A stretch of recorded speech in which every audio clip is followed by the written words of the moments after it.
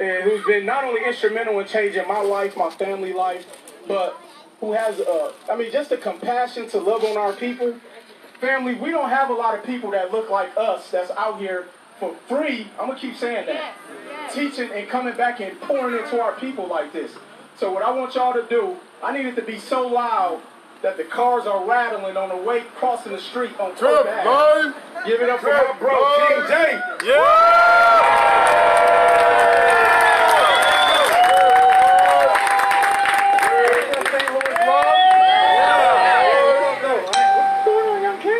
There you go. What's up, King? How you doing, brother? Man, I appreciate you guys for coming out just to hear some words. As I got two black-owned brands on. I got to shout them out both. Bro. I came here and doing, what's this called? Doing real good. My brother out of Houston gave us this shirt. I love this shirt. This got me going through my day. And then I had to switch like Black Batman, Black Superman, young Malcolm. And I threw with my man, my brother, Demetrius from Black Money Matters, threw on our custom Landlord Gang shirt. So we representing Landlord Gang. What's that? I need some of that. And while we're here, really is, especially on this weekend, as Father's Day weekend, it's great to see so many of you out here with your, well, we are renaming our children. We're rebranding our children in our community. Heirs. That's right. What they called again? Heirs. What they called again? Heirs. What they called again? Heirs. What they called again? Heirs. These are our heirs. Sir. This is a family wealth class. This is an intergenerational family wealth class. This ain't just no house flipping, wholesaling, gotta fix my credit, get by, crumb snatching. This ain't that. This is a family wealth class, intergenerational wealth. Intergenerational wealth is different than generational wealth. See, generational wealth means one generation. I'm talking about how we set up our heirs. Everybody say heirs. Heirs. I'm talking about how we set up our heirs and our heirs' heirs and our heirs' heirs' heirs by the work that we do today. And that's really what's missing in our community in regards to bridging the wealth gap, is that we're so intentional, we're so focused on what we are stopping the bleeding today. We're putting no seeds in the future or the seeds in the ground for our future harvest. And I understand, and I come from a community in New Jersey where I come from below the poverty line. I come from struggle, from obstacles, was 11th grade high school dropout. Caught my first felony at 18 years old, facing 3 years of life in prison, served 2.5 years in prison, in 7 different prisons. I'm a former 3-time felon, I have no college education. But yet I manage a multi-million-dollar enterprise. That's right. Tens of millions of business and real estate assets. And I'm saying all that to say because I do want to inspire and motivate some of us today, because I know it's those obstacles that, and those roadblocks and those barriers, there's really a mental and emotional barriers we put up that say that we can't do because I can't, because I dropped out of high school. I can't because I'm a single mom. I can't because I'm a felon. I can't because I come out of this community. And we tell ourselves all these can'ts, but before we got to the T in can't, we had to get through can. Uh-oh. And there has to be some motivation for us to get through these obstacles. And I was actually really beat up this week, right? Like, I'm human like the rest of us.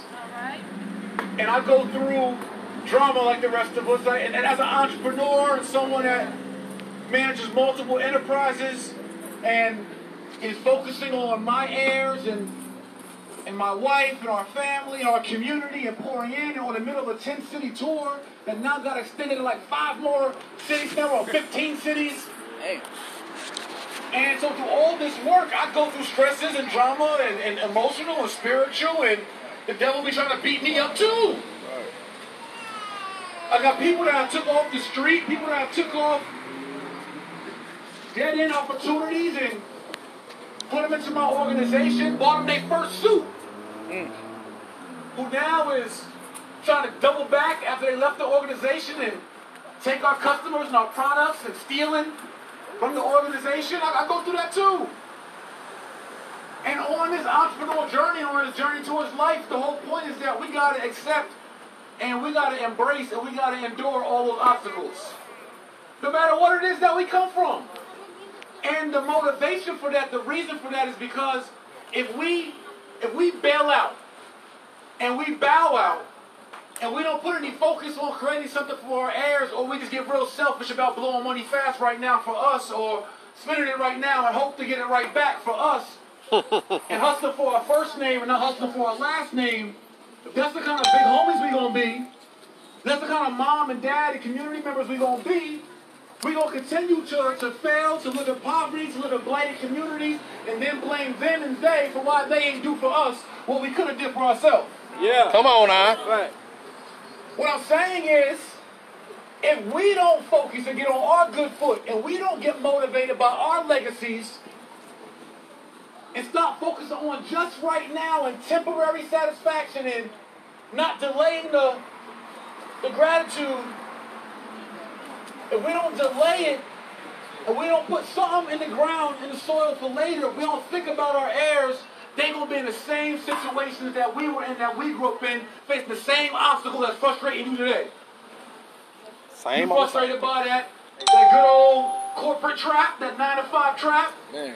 You frustrated by that college trap? That corner trap, that correctional trap, that cultural trap?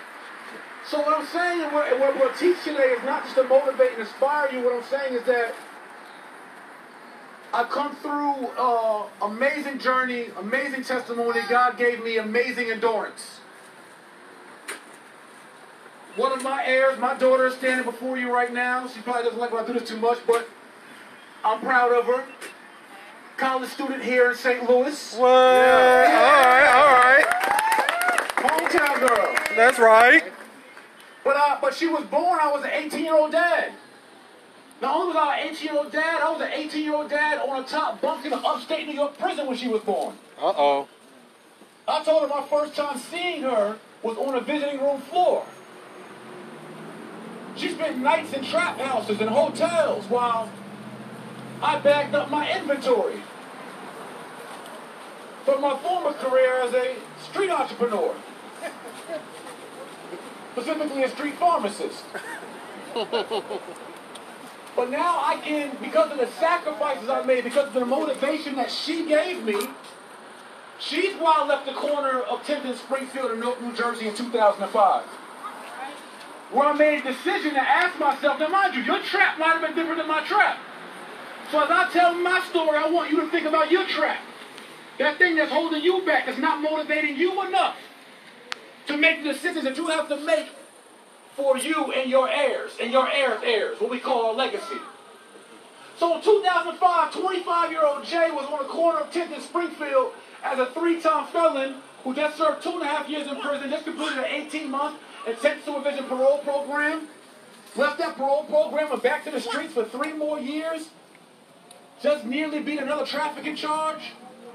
And 25-year-old Jay had to look around as he's serving his corner and supplying his corner with heroin and is hustling with gangbangers and slangers, had to ask himself, well, Jay, where are you going to be when you're 30?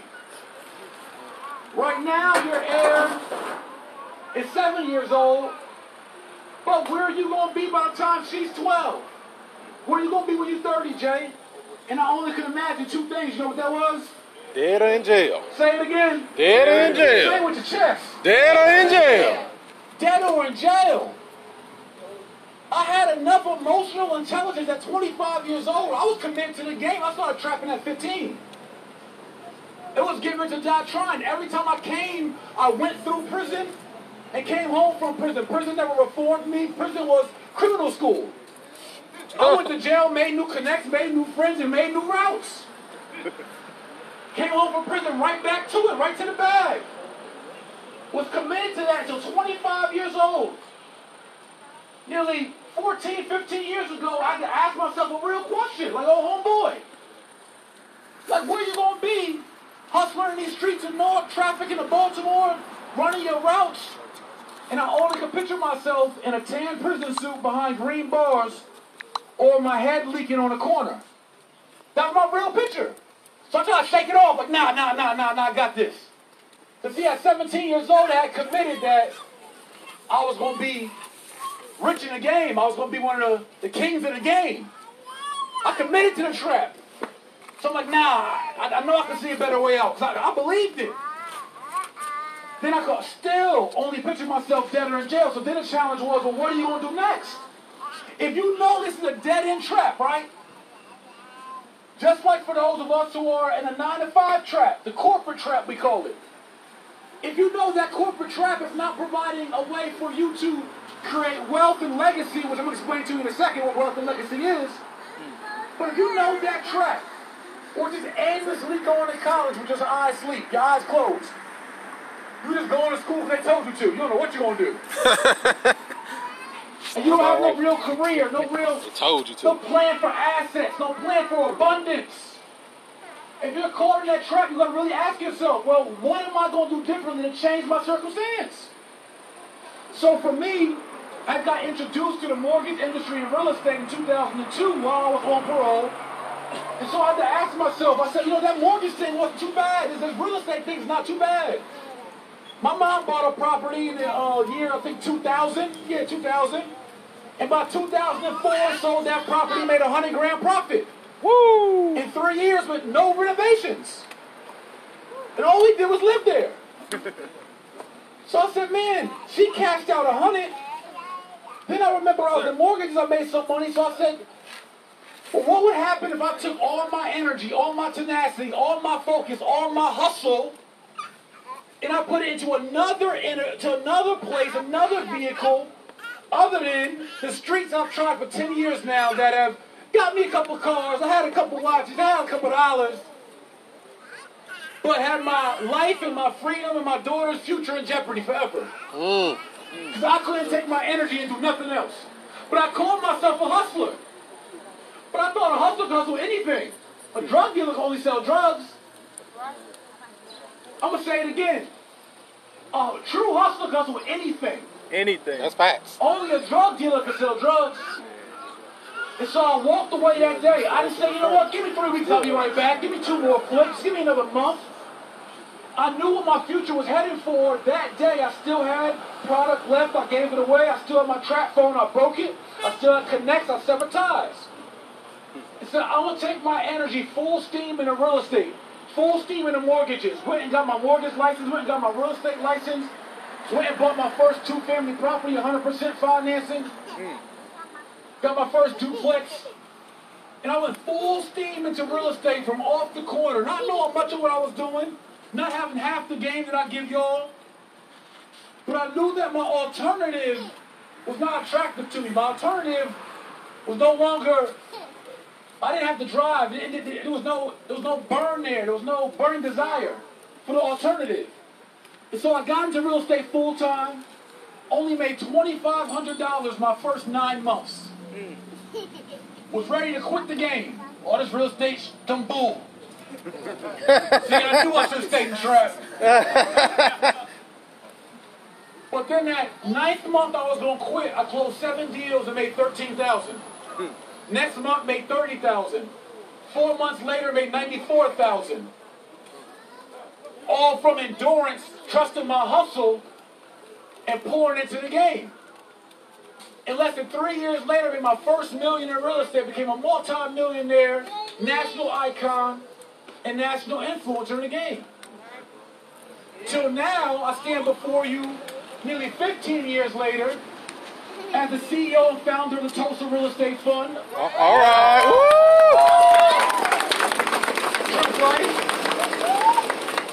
If y'all don't know, that's the first black-owned real estate crowdfund in American history. Yeah. The first black-owned real estate crowdfund in the history of the United States of America.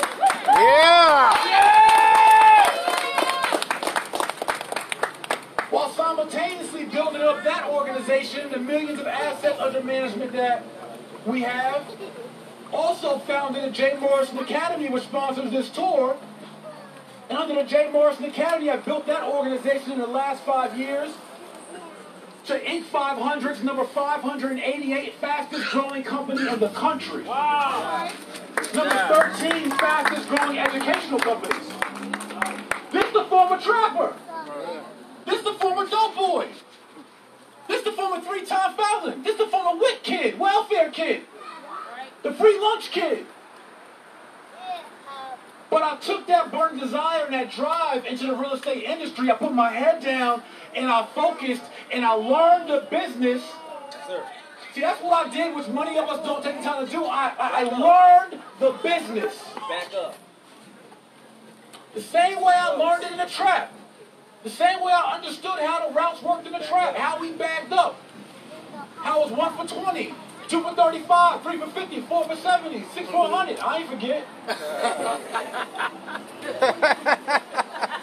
But I learned the game. When I got into real estate and entrepreneurship, I put that same kind of energy and learned the game. The same way I know LTVs, ARVs, points, purchase ratios, cap rates, how to find the ROI. 1031 tax exchange, opportunities on funds. I learned the game. Created business finances, syndicating deals, underwriting deals. I learned the game. And so what happens in our community, what I believe is that the wealthy, the wealthiest corporations, the system, intentionally did not tell us, what I'm going to teach you today is a class that we all could have learned in 9th grade. What I'm going to teach you today is a class that we all could have learned in 7th grade. We all could have learned in Sunday school. Yep. What I'm going to teach you today about building family wealth is going to be so layman terms, so broken down, so simple, so relatable. You're going to be like, damn, we could have been doing this. But the goal is, again, I don't believe in just blaming others and not doing for myself what I can do for myself. So we didn't have the proper curriculum to teach us legacy and family wealth. So we created our own school and gave us our own curriculum. If we didn't have an economic vehicle for us to be able to invest together and buy back the block, we created our own fund where we all can have ownership and all participate in the profits and get a preferred return and have equity in one company. The Tulsa Real Estate Fund has over 9,400 partners from around the world. 9,400 partners that invested a minimum of $500 to be in position for an 8% preferred return and their future 50% of their share of the profits. As owners, as equity owners and partners in this historic fund. That's solution driven. So now we all have to be, again, everything you hear today is not going to matter as much to your family and your heirs if you don't approach it with some level of intensity and burning desire. So I was saying, I was beat up this week. And I went to my brother Mike's house here in St. Louis. He flicking through my YouTube, showing me some of the videos I've been watching. And we went back 3 years ago to an old video I did on a saying I have called Outwork the Work. Oh, everybody say outwork the work. Outwork the work. No, you gotta say a little more energy in that. Say outwork the work. Outwork the work. And so, yeah, fool. Outwork the work, fool. That's how I used to say it. So I'm watching this video, and I'm allowing myself to kind of mentor myself. I'm allowing myself to minister to myself and teach to myself. Because what Outwork the Work was about was everything I was going through this week. Outwork the Work was, the hell with your excuses, the hell with your obstacles, the hell with your journey. No matter how big that plate is in front of you, no matter how much that workload is, no matter how much your family is set behind, you gotta outwork the work, fool. Ain't no choice in the matter. And part of that outwork the work formula was an acronym I had called BBBP. 3 B's and a P. The first B was having a burning desire. The second B was having big, bodacious goals. Like having some goals that, like coming from a 3-time felon from a high school dropout to being the CEO of the first black real estate crowdfunding in the history of America. That's right. Yeah. Some goals that you think are impossible, something to chase, and having a burning desire behind it. But then outside of having the burning desire and the big bodacious goals, you gotta be intentional about those goals. Somebody tell me what intentional means, please. Say it again. On purpose. Say it again. On purpose. Intentional means on purpose. And then after you have a burning desire, You have big, bodacious goals. Like, I'm going to take my family from where they're at right now to leave my heirs at least $10 million in assets. Them kind of goals. Like something that your friends going to be like, man, you crazy. Them kind of goals. Now you set them kind of goals with a burning desire because your legacy motivates you, your heirs motivate you, your last name motivates you. Then you're intentional about it. You do it on purpose. And then the last is the P. You got to persist. You got to endure. Just because you said it and you hype and you feeling it today, don't mean they can get smacked down and beat up later. You know it. With all I accomplished, even as a 3-time author, 2-time best-selling author, and all my business resume, I still fell on financial hardships, still fell on personal hardships. Life still happens. I filed a 2016 Chapter 7 bankruptcy, was just discharged last year, or early this year. Out working the work. All right, that issue need to be dealt with. But that don't mean I still can't manage businesses, though. That don't mean I still can't push my legacy, though. It don't matter bankruptcy. It don't matter credit. It don't matter life obstacles, divorce, breakups, whatever it is. You got to have a commitment. You got to have a burning desire to meet those big, bodacious goals. I pour my life out for y'all so I can touch somebody somewhere who might be going through something similar, or can at least say that I don't got no excuse. I got to get on my grind. No excuses. We all go through it. Just accept that. It ain't going to be easy. Accept that. That's what motivates me when I have my tough weeks. And I really feel like crying. Every time I see my brother right here, every week we go on this tour, he asks me how I'm doing, and I let him know. Ain't no, I'm good. I put my head in his shoulder and start talking about all my woes for the week. All my woes. But what motivates me to keep going, though, is I got momentum right now. My family has momentum right now. I've agreed to be the CEO of my last name, the CEO of my family. And my heirs deserve for me to put my best effort forward to leave them in the best position as possible so that they have the best next step up to leave their heirs, which are my heirs as well, in the best position possible to reverse something that's been in our family, which is the poverty curse. That's my goal. My goal is to make as much headway to give her and her sister and any future siblings as much of a head start as I can. Not for Jay to look as good as he can. Not for Jay to have the latest everything that come out that's on the gram. Not for Jay to have the latest bag, shoe, bag, car, biggest crib. Our home is modest. I don't gotta have the biggest crib right now. It's not my goal. My goal is not to impress you.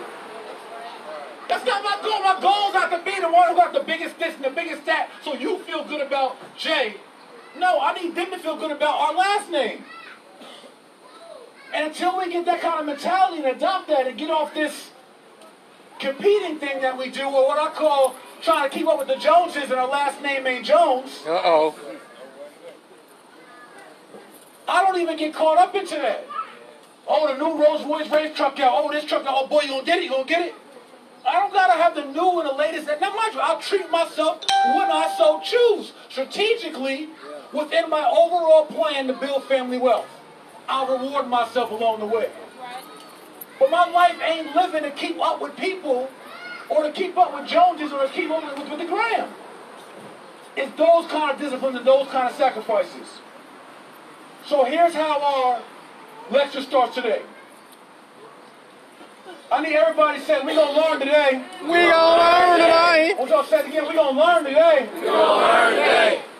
All right, so the first thing, again, this is an intergenerational family wealth class. So the first thing we got to do with the people, we talk about building wealth and building legacy, we got to understand those big bodacious goals, exactly what that goal is. We can't build wealth if we haven't identified wealth. We don't even know what wealth looks like. So I need y'all to help me today. We're going to learn together. What is the definition of wealth? Let's go. It's like a good $150 of us out here. Abundance, assets, we forever straight. Financial freedom. Residuals. Ownership. Anybody else? Time. All right, here's how we do time. Here's how we're going to do this. We like to learn in groups. So, we're going to take my man. Let's see. My man with the red hat right here. You ain't got nothing. You got no right there. We're going to use you as the barrier, though. Oh, so, everybody on this side of you, this left side, you all going to be one team. Everybody on the right side, everybody to the back, all you all going to be one team. Y'all going to be my Saints, and y'all going to be my Lou. All right? So I need my Saints to make some noise. All right, Lou, turn up one. All right, let's go. So how we going to learn this? So in order for us to build family wealth, we got to identify wealth. So here's what wealth is. I need my Saints to say, an abundance of assets. An abundance of assets. Say it again, an abundance of assets. An abundance of assets. I need my Lou to say, that supersede liabilities. That supersede liabilities. One more time, Lou, that's on the week. That supersede liabilities. That supersede liabilities. Let me break this down for us real quick. Wealth is an abundance of assets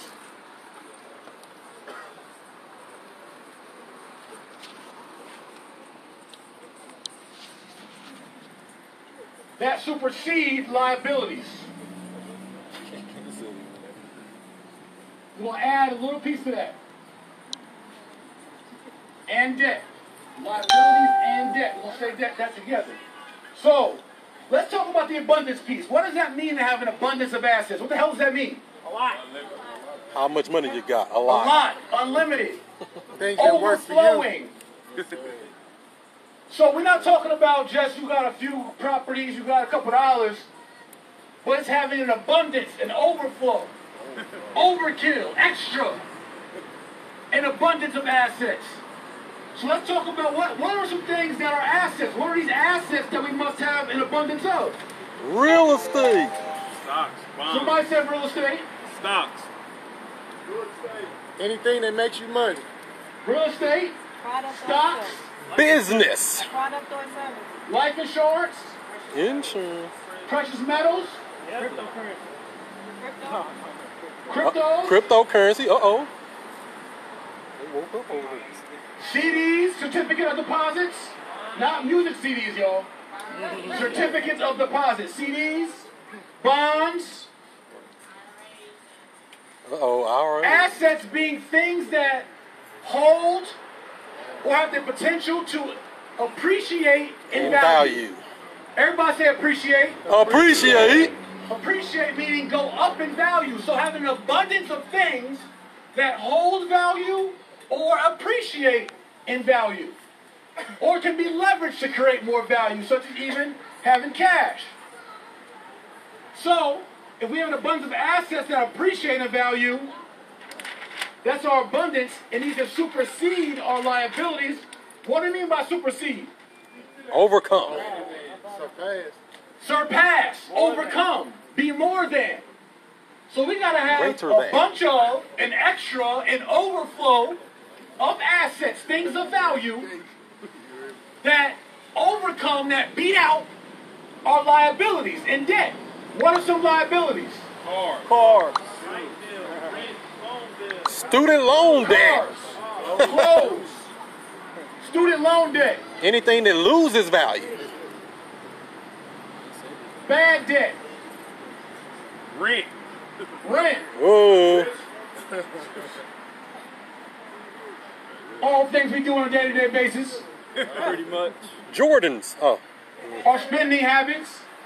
So what we say when we talk about building family wealth, what we're saying is we're committing to do the things that are intentional, on purpose, to start stacking up, racking up, stacking to the side.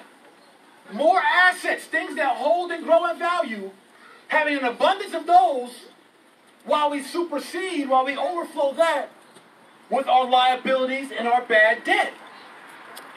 So keeping those expenses low, keeping them cars and the liabilities Because cars, what? They depreciate in value. As soon as you drive off the lot. As soon as you drive off the lot. Turn the key, lost value. I don't care if it's a new Lamborghini. The day you drive off the lot, it now went down in value instantly. So we can have a bunch of those. They look so good and so pretty, but they're not doing a benefit for our heirs. So the first goal for us is to be intentional about having an overflow of assets that overcome our liability and our debt. Then we are on a track to building intergenerational family wealth. So that means that there's going to be some things that we got to do in our lifetime, some purchases that we want to make, some trips that we want to take. I can't do it. Some things that we want to do that might got to get a little pause on them until we met a bigger bodacious goal. See, the looking good goal, that's easy. People see somebody drive by a Lamborghini, but man, I want to do what he do. I'm like, he was just a car valet. After all that, huh? You chasing somebody because of how they looking and not really what the substance is the assets, the value. So, as we do this,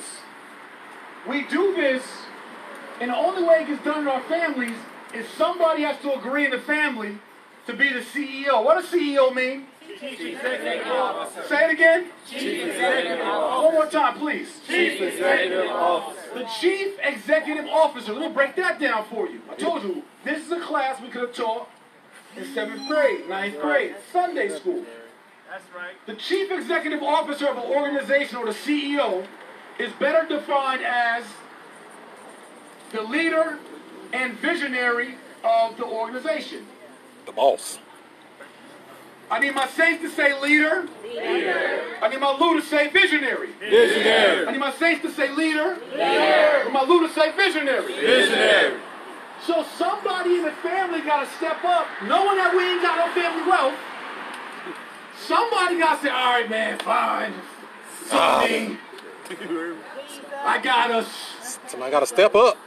Because when everybody for the family scrambling around just doing them for their first name, who the hell's looking out and being a visionary for us and our last name for the future? So then we look up and everybody on 3 scream your last name. 1, 2, 3. Whoa. Yeah, we look up and that last name is broken 30 years. Because everybody's scrambling, running around trying to think for themselves and their first name. And nobody stepped up to be the old school patriarch or matriarch for our last name, saying, you know what, I got us. I got us. I'm going to make sure, I want to ball out right now, but fine. Okay. I'm going to make sure that I make the disciplined decisions as the leader of our last name organization, as the visionary, the one that's looking ahead for our family. I'm going to put us on our back and make sure that we straight. One of my proteges, Isaac Grace, who did so well last year, he started with me at 20 years old. He's now 25 years old. He did over $300,000 last year with a $900,000 business. Started as a GED graduate. Been under my mentorship for 5 years. And he texted me yesterday. He just closed a deal, made $38,000. That's right. He sent me his check. He always, screenshot his check. So look, big bro. Wholesale deal? And yeah, well, he more than wholesale. He does wholesale strategy. He also develops. He also is a landlord. He has assets. See, some people just wholesale. See, wholesale in real estate, I'm explaining, is being a middleman or middlewoman, right, and you giving everybody the deals. You're making a little check, but everybody got the assets but you. Yep. See, my students know better than that. They know how to wholesale when they need to, but they know to acquire them assets and start stacking up wealth. Tell them. Portfolios, residual income, passive income, cash flow, appreciation, equity, tax advantages, tax mitigation, corporate veils. My students know the game. That's right. Right. So he was saying to me yesterday, he said, big bro, you like the CEO for our community. Being the leader and vision. Why we do this class? I'm trying to put our village on the game of what I've learned over the last 15 years from working with some of the wealthiest families on the East Coast, some of the most successful business advisors and consultants in my organization. I'm just translating back to us all I learned coming from the same block. This is the game they're playing. The they that we always talk about, this is the game that they are playing out there. They playing a family wealth game. Yep. Somebody steps up and says, I got us. Then they start making plays for the family on how we start to build wealth and making some hard, disciplined decisions. So, who here today is committed to being that person for their last name? Me. Yes. Now, you just made a big commitment right now. Don't back down You later made either. a big commitment right now. That means you're going to have to make some tough decisions as the CEO, Chief Executive Officer for, say your last name again, for that last name. You have to lead them. In order to lead them, you got to be prepared your damn self. An uninformed or uneducated executive, an uninformed or uneducated leader is not a good leader at all. Hell no. Right. You're going to lead them to doom if you yourself don't know the game. So we understand the first part of wealth and now the importance of leadership and legacy. Now we'll talk about the legacy piece. Again, this is the intergenerational family wealth class. Now when it comes to legacy, somebody tell me what legacy means, please. For your family. We can't keep hashtagging Black Wall Street and Black Money Matters and Black Lives Matters and Buy back the block. we don't know what legacy is. Right. What you leave behind. Setting What up you your leave heirs. behind. Anyone else? Setting up your heirs. Setting up your heirs? Next generation. All right. This is what we're here for. We're going to learn today. Legacy. It's the amount of assets and money one leaves behind for their heirs.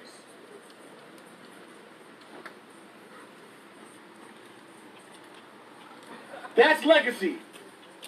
So we're talking about building intergenerational family wealth. We're talking about building legacy. So I need my saints to say the amount of assets. The amount of assets. My Luna say and money. And money. I need everybody to say one leaves behind One leaves behind. for their heirs. For the heirs. Yo, we ain't focused on that.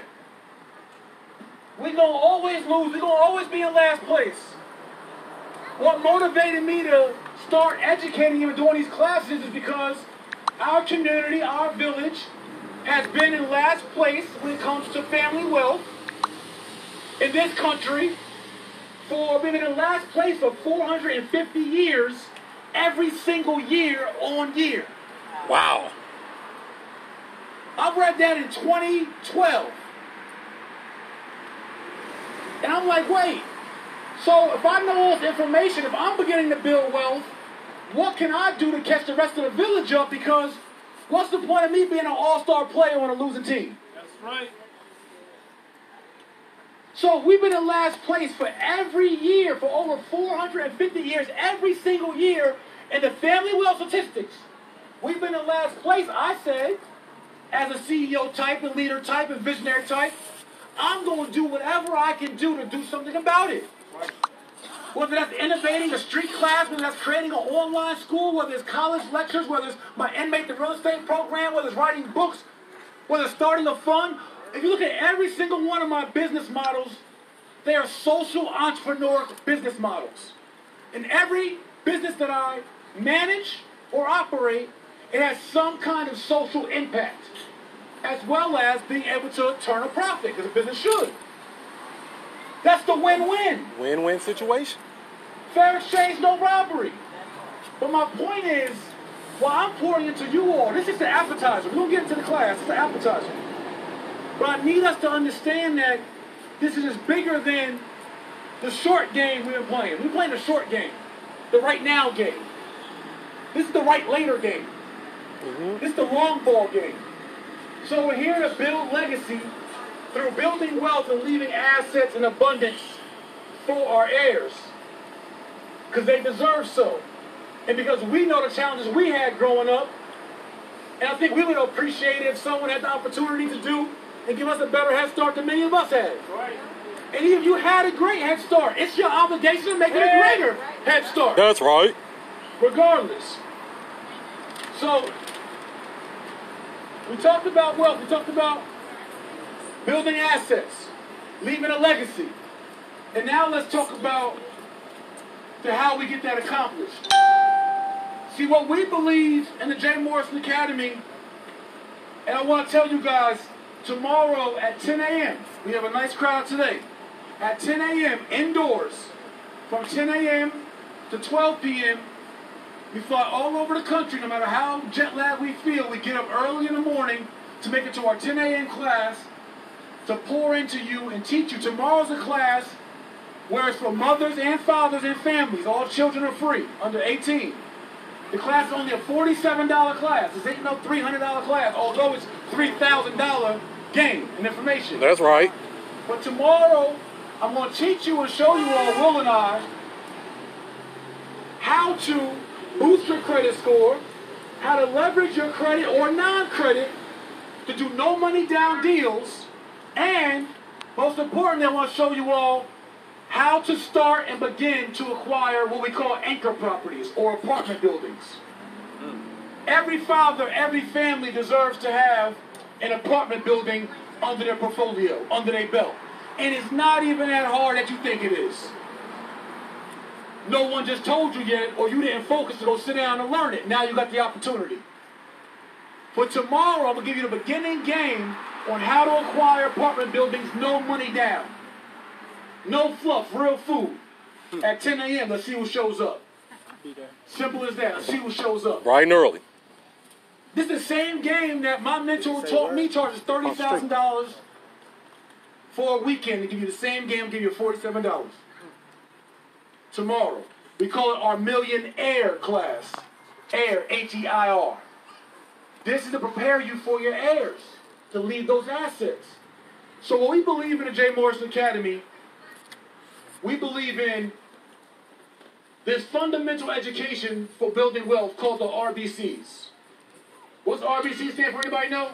Real estate, business, and credit. Everybody say real estate? Real estate. Everybody say business? Business. And everybody say credit? Credit. What we mean by that is, in the English language, we all learned in schools the fundamentals of the ABCs. The ABCs is how we put words together. How we put words together, how we put sentences together, how we put paragraphs together, how we communicate, how we learn, how we read. It's the fundamentals for how we become intellectual, or the ABCs. The fundamentals for how you begin to build family wealth is having a proficient knowledge and efficient knowledge, being informed on real estate, business, and credit. There are multiple streams of ways to build wealth. I believe in life insurance as well. I believe in diversified portfolios and stocks and bonds and understanding all that. But before you even get burdened down with all the sophistication of building family wealth, the most basic thing that we all can do is understand the fundamentals of real estate, business, and credit. Everybody say RBCs. RBC. Let me tell you why. We start with real estate. While real estate is one of the main business principles, practices, assets that we need to get more familiar with, is because real estate runs the world. This corner we're at right now is what? Real estate.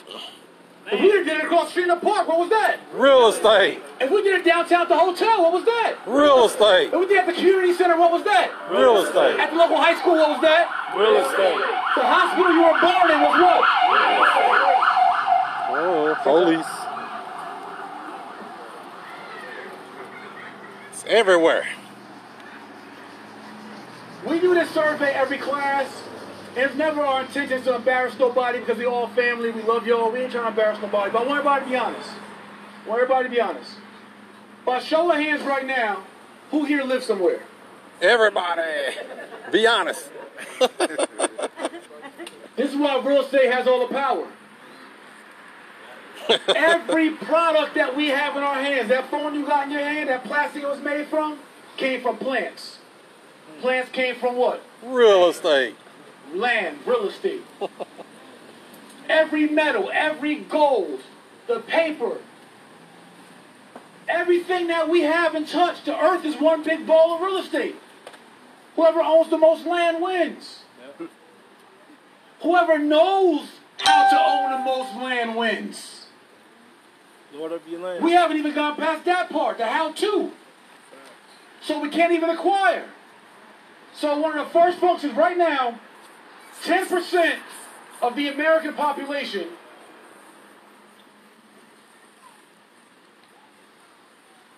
own 88% of all the real estate. Whoa. 10% of the American population own 88% of the real estate. That means the other 90% are the customers to the 10%. They are the tenants, the customers. Why we know real estate makes the most sense for our families and why you have to be intentional to learn it. All we're doing at the J. Morrison Academy is giving you the relatable, translatable curriculum for you to be able to learn this in the easiest of ways and learn it for people that have done it in real life at the highest level. Why we know this makes sense is because I can draw a house here. This house can be a building, it can be a hotel, it can be an apartment complex. But why real estate makes the most sense for us is because by owning real estate, even starting with the roof over your head, I got a book there called Lord of My Land, 5 Steps to Home Ownership. You want to know how to buy your first house? I spell it out in 5 simple steps. Fighting the fear, getting pre-approved, evaluating your deal, putting in your offer, closing your deal, managing your deal. But why this makes so much sense is because over time, just by living somewhere, I'm not talking about HGTV, flip this house. I'm talking about over time, just by living somewhere, properties over time, because of supply and demand, appreciate in value. That appreciation then creates what's called equity. Equity is, for those taking notes, equity is the difference between what you owe on a property And what is and what worth? it's worth. If you owe 0 on a property and it's worth $200,000, you got $200,000 equity. If you owe the bank or a mortgage company or a private lender or a grant, if you owe $100,000 on a property, it's worth $200,000, you have $100,000 in equity. Equity is the difference between what you owe on a property and what it's worth. That equity, though, is real value for you to be able to tap into later. Leverage. And leverage it through refinances, home equity lines of credit, home equity loans. You can tap into this equity tax-free and then use this equity to go buy more real estate and more assets. Now that's smart. All by just doing what you were doing anyway and living somewhere. Outside of that equity in a property and appreciation, if you begin to rent the properties, you buy a multifamily, 4-family, 2-family, or a single family, then move out to another unit. You can keep that single family or multifamily and begin to get passive income or rental income. You can live in one unit, rent the other 3 out, live for free, or get paid while you live and while it appreciates in value. And you get what we call rental income and cash flow. Passive income, residual income. These are all the assets we're talking about. The abundance is coming. Step by step. Then on top of the cash flow, the equity, the appreciation, by owning a real estate asset, you then have power and control.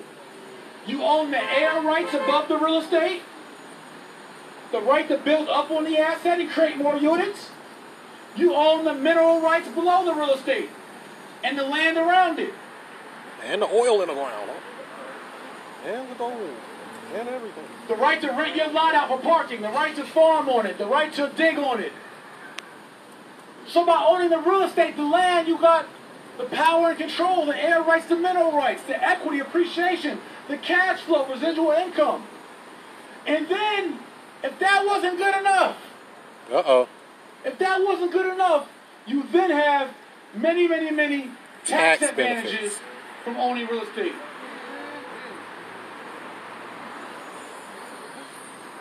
You can write off certain closing costs when you close your deal. The interest on your mortgage you can write off at times. You can depreciate the whole value of the asset over 27 and a half years. You can depreciate all the personal tangible property in the asset. Anything that you take off with a screwdriver or a hammer in a full-time investment property, you can depreciate from your earned income. Uh-oh.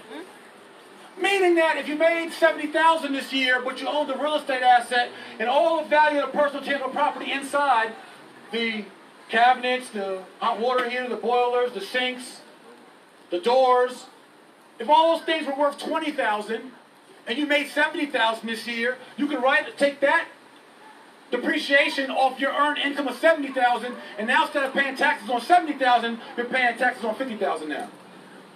Therefore, retaining more cash and money for your heirs. All through one vehicle, and we all agree we had to live somewhere anyway. And I know here in St. Louis, you guys have innovative aldermen and councilmen and wardmen and whatever y'all call them here. Aldermen, right? I said it.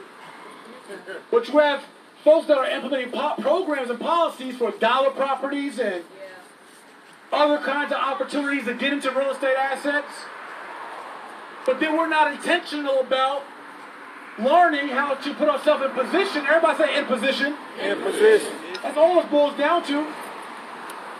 Preparation plus opportunity equals success. If you don't put yourself in position because you're informed, you're going to have opportunities fly by you that could have been wealth and legacy and assets and abundance for your heirs, but it flew by you because you ain't know no better. Because you don't know enough about enough. You don't know how to evaluate a good deal when you do see it. Because you're not putting yourself in position. So we know that real estate makes sense from these perspectives plus more. Then we get into the how can we on real estate. The how can I buy? Well, first and foremost, from anyone that's looking to live or move in a single family, condo, townhouse, or anything what we call 1 to 4 units, which is considered residential real estate. Residential. Matter of fact, even 1 to 4 units with a store attached.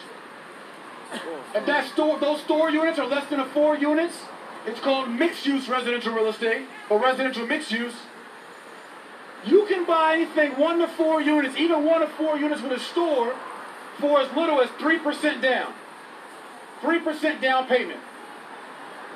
That means $3,000 down for every $100,000 house.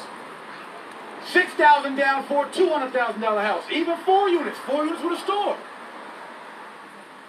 $9,000 down for a $300,000 house. You can buy with 3% down.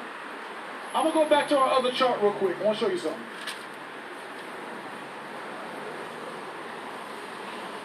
I want you all to look at this. Don't look at it like, okay, Jay's speaking some game, he giving us a lecture, but somebody's talking at me, talking to me. I want you to look at it as, I'm showing you that if we don't put ourselves in a position that we own, this is what happens. You end up being a lifelong tenant, a lifelong customer, and now, after 12 years of renting, you gave your cash flow to somebody else's last name, somebody else's family. You created equity for somebody else's family and their last name and their abundance. You gave somebody else's family tax advantages. You gave somebody else power and control, air rights and mineral rights, all off of your back. Look at it that way. And there's a time and place to rent. Well, you should always put yourself in position to, as often as you can, own and control. Because if you don't, answer this question for me, please. If you rented a property for 30 years, how much money do you get back at the end? Zero. None. But once you rent it for 70 years, how much money do you get back at the end? None. No matter how good you take care of the property, how good you mow the lawn, y'all feel like it's your house. If you don't really own the property, all you did over those years was pay somebody's 30-year mortgage off.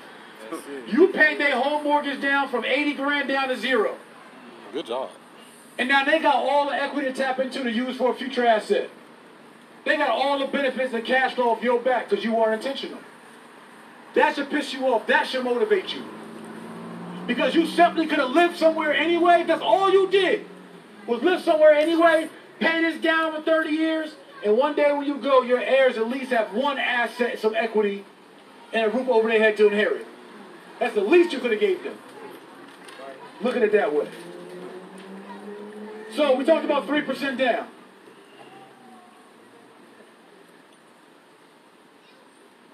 Another strategy for buying homes, and mind you, this is the beginner's class. Y'all want the advanced class? 10 a.m. tomorrow morning. That's right. I will give you the game. I'll lay it on a platter. No, I didn't. Outside of 3% down, you can have multiple co-borrowers when applying for a mortgage. Meaning, if you saying money's your problem, it don't all gotta be on you. We talk about family legacy. Get with your family, get together. You got 3 folks that's renting and saying, let's make a strategic plan to be co-borrowers on a loan together and put ourselves in position for some family wealth. You can have 2 people, 3, 4, 5, 6 borrowers on one loan application. Pulling your money together, pulling your assets together to put you, now mind you, is it a forever plan? No. But is it a stepping stone? Is it a chess move? Maybe. Outside of multiple co-borrowers and 3% down, you also can use the future rental income to qualify for a mortgage. Performa. Meaning, if you're living in one unit, you're buying a multifamily, but you don't financially qualify on paper, the banks will take a percentage of your future rental income, between 70 and 90%, depending on the bank. So let's say you're getting $1,000 for these units, or $3,000 a month, and you're living in one unit, or $36,000 a year. The bank will give you, on that $36,000 a year, they'll give you just say 70% of a future rental credit. Meaning, if you make $25,000 a year at your job, the banks will take 70% of the $36,000 that your rental income would bring you in the future, and they'll say, we'll add another $25,200 towards your actual income to qualify you. So now the bank sees you as making $50,200 a year as opposed to your normal $25,000. Calculating the future rental income you might make. Put you in a position to be a landlord, which we call lord of your land. So now I was 25, going to one of my multifamilies that have 4 acres of land with it. I was getting out, and one of my tenants' children, I'm hopping out. I'm on some just young boy stuff, 25, I got my fitted hat on, my sweats on, come from the gym. I'm just going to check out my property. But the children, this woman's like twice my age. Her children's like, the landlord's here, the landlord's here. I'm like, oh shit, that's me. Like, I'm the one they talking about. Like, they're scrambling, I'm coming in scrambling. Landlord's here. And it really dawned on me that day. That's not just I'm the landlord, I'm the lord of the land. I'm the big homie.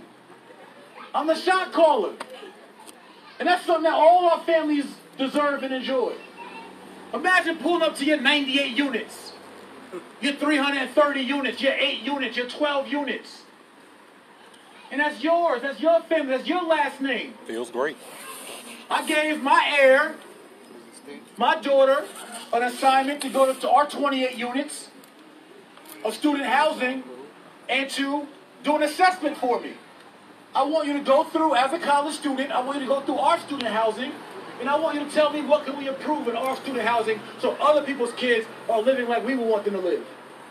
I want you to interview our tenants, our students, in our student housing. But imagine giving your children, your heirs, those experiences to go check up on your apartment building. What kind of seeds does that plant for them? I know me growing up, I never seen myself or us in that position. We was the ones scrambling, the landlord's here. That was us. Oh, he pulling up. But we got the power, what I'm trying to say is we got the power to put our families in that same position. But it's a matter of where we focus and be intentional about it. Or do the nightlife mean more? Do the bottles of sparkles mean more? Do the vacations mean more? No. Do the Valentine's Day mean more? Do the birthdays mean more? We'll complain about our situation, but we ain't got the money to do this, but your kids ain't missed a birthday yet. Right. You ain't missed a Christmas yet. You ain't missed a Valentine's Day yet. You ain't missed a vacation yet. But you ain't got no assets to leave behind for your heirs. You gotta ask yourself, yo, if I died today, God forbid, if God took me today, you gotta, especially my kings, my men, you gotta ask yourself, yo, if one of these young boys wild out today, if something happens to me today, what have I left behind for my family to be better than when I came? I call this lesson the baller starter kit. How dare you go out bowling out, buying cars and $700 belts and all of that as a grown man? You got a closet full of designer shoes and designer this and Red bottoms. your lease payment out of this world. You got life insurance on your car, your phone, but you ain't got a life insurance on your life. You got life insurance on everything else, a phone, but you ain't got life insurance on your life. Crazy. The bowler starter kits, yo, before you ball out, everybody, men, women, kings, queens, before you ball out, first and foremost, you need to be operating, there's a B right there, off a family budget. First and foremost, you should know your money well. If you don't know what you spent last month, what you spent last quarter, the last 3 months of last year, you losing at your job. You're a poor CEO. Fire yourself. What kind of CEO, what kind of money come in and out the organization? Oh, I'm going to just spend it. I'm going to get it back. You don't even know what you spent to know what to get back. Or what the opportunity cost of that money could have been for your heirs. Next part of the bowl starter kit. Outside of having your budget, you need to focus on getting that life insurance policy. Go sit down with somebody. I got a bunch of game on this. I ain't going to go down that rabbit hole right now, but I'm going to tell you. Something happened to me, mine going to be straight. Go get in the game. Figure it out. I don't care if you got a $250,000 policy. It costs you 40, 50, 60, 70 bucks a month. But you'll get an eighth of weed every week, though. Well, you die today, your heirs what they gonna smoke your bag up? You gonna leave your heirs your loud pack? Not focused. That ain't their fault, that's your fault. Outside of your budget, your life insurance. Listen, you gotta own some type of real estate asset. You got to. Got to.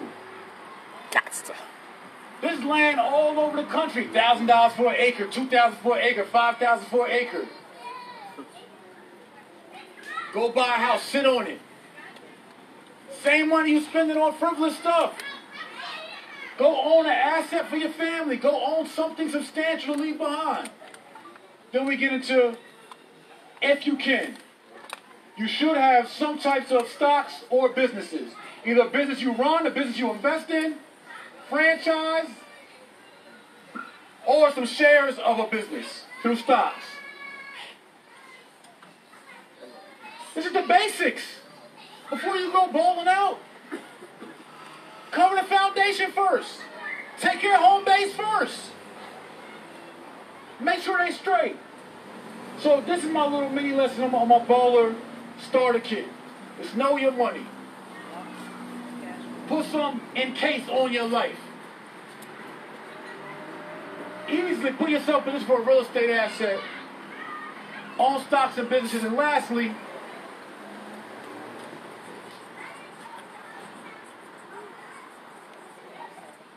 not yourself, but invest in your credit. And I'm going to say what we call, and I'm going to explain to you in a second, your credit and cash ecosystem. I'm going to break it down for you in a minute. We spend so much money on frivolous things. Again, we talk about the RBCs. I'm giving you all the minimum of what you got to learn about real estate, business, and credit to put your family in position. So on the real estate side, I'm showing you there's multiple ways to buy your first home, first multifamily, the benefits of owning that home or real estate asset. We can get into, which we'll cover a little bit tomorrow, the multiple strategies we talked about earlier of wholesaling real estate. This is so simple, so basic, I don't even waste my time. It is simple.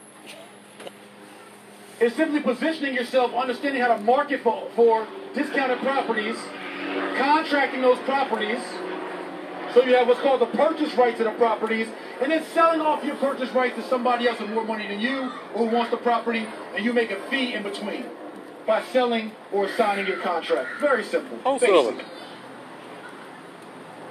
You can get into properties, and again, buy low, sell high. It's called flipping real estate. In order to do it effectively, you gotta need to know how to find the real estate, how to have the proper company structure so you're protecting yourself in your deal, understand how to evaluate the actual opportunity.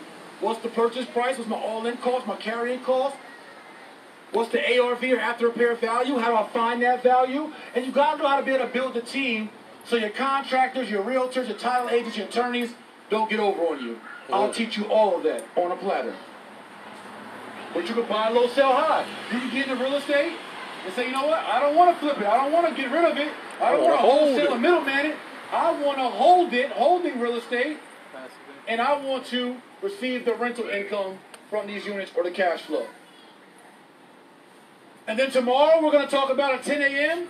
apartment buildings, the big assets, and then ways to take these apartment units down, no money down. What we call syndicating real estate. I'll put our community on game. I'm going to give you the game. So the more you know about this, you could drive by your community and see one of these and understand the questions you got to ask, who you need on your team, to even evaluate this stuff as a good opportunity. If we can't do that,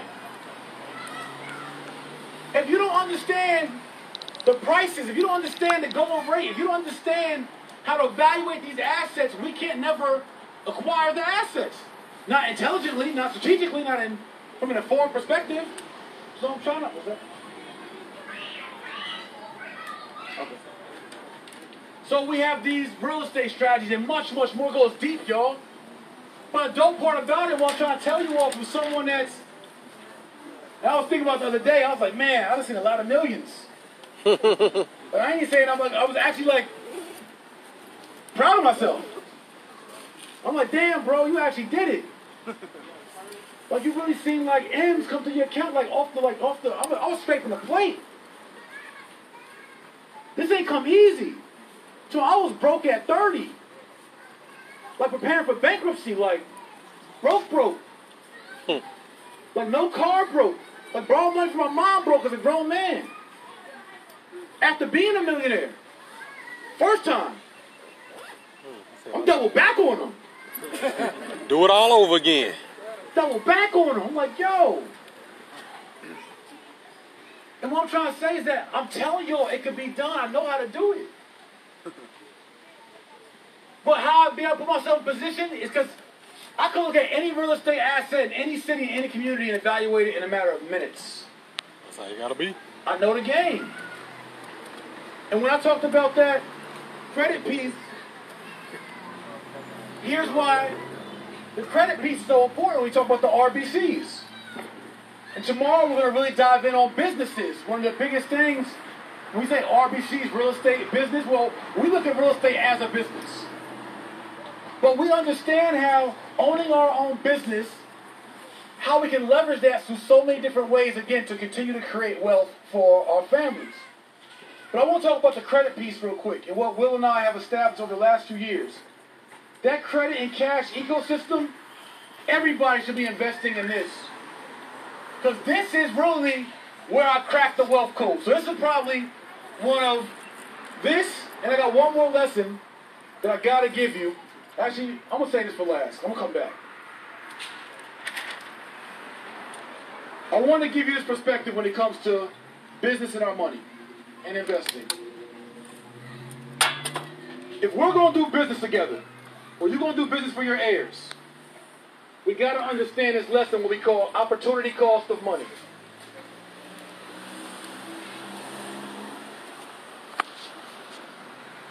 What opportunity cost is this. This is what everybody got to know. These are the most critical lessons I need y'all to focus in on this board. If you got $100,000, $10,000, or $1 million, I don't think you got $1,000 or $10 million. We got to understand with money, everyone got the same problem.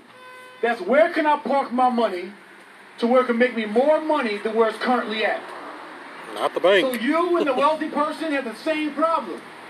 If you got $10,000 in cash or $100,000 or $1 million, that cash is earning you 0% return on your investment. Or 0% ROI a year. Cash is sitting there. It's dead. Actually, it loses you 3% a year because the cost of living goes up 3% because of inflation rate. Yep, inflation. Cash is sitting there. If you put that cash to a checking account, that checking account will get you maybe 0.001%. You're talking about 10% of 10,000 is $100. 1% is $10. 1/10% is $1. 0.001%, you're talking about 10 cents or a penny on your money over the course of a year in a checking account. That's crazy. That $3 grand, that $1 grand, that 10 grand in your checking account right now. It's dead. That's your banker. How much interest am I earning on this money over the year? What's my rate? Then you wise up, you might put it in a certificate of deposit or a CD or savings account. And you got to tie that up for 2 or 3 years and maybe get you 2%. So now you're making 200 on 10,000, 2,000 on 100,000, or 20,000 on $1 million. You might wise up, you got that IRA, that 401k, that 403b, that pension account. The pension might be earning you a whopping 4 or 5%. Whopping.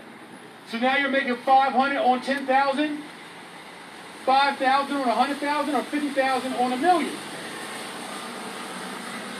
So the question we got to ask ourselves, there's 2 lessons out of this. And why I said being informed is how you start building wealth. It's for those caught in that corporate trap, and you got that 401k, that pension account, those caught in that cash trap, or anywhere in between, you got to ask yourself, even if my money was earning me 5% or $5,000 a year on 100,000, do I have enough capacity, wherewithal, strategy? Can I take my same 100,000 that's sitting in my 401k or 403b, transfer it to a self-directed IRA to a checkbook LLC, and can I make more than $5,000 a year on my $100,000? Definitely. We think we can. But are we really in position? Do we know how to evaluate a business? Do we know how to onboard staff? Do we know how to create our company, brand our company, get our EIN for our company, our DUN number for our company? I know how to do that. Do we know how to do our proper invoicing, our offboarding, evaluating our deals? See, we always say we got a money problem, but we can throw it back in your lap right now, you're going to fumble it. It's gone. So understanding this is not just about us and what we can do with the money. The lesson I'm going to teach you tomorrow, though, is that there's private partners all throughout the world who have the same problem, who are wealthy, who are looking for opportunities to invest their money, and are looking for people to invest their money with. So it's not just about you and where your capital is sitting, but for those who are saying they got a cash problem, I'm going to teach you tomorrow at 10 a.m. how to use this opportunity zone strategy to find cash partners all throughout the country and throughout the world who will fund your deals if you can prove your deals are a better place to park their money than where it's currently at. That's the opportunity cost game. And the game they're playing out there. So when we come to the credit piece, why this credit piece is so important,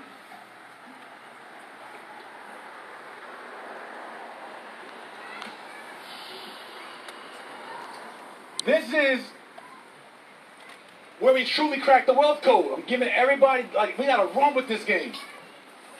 When it comes to the credit piece, Log off.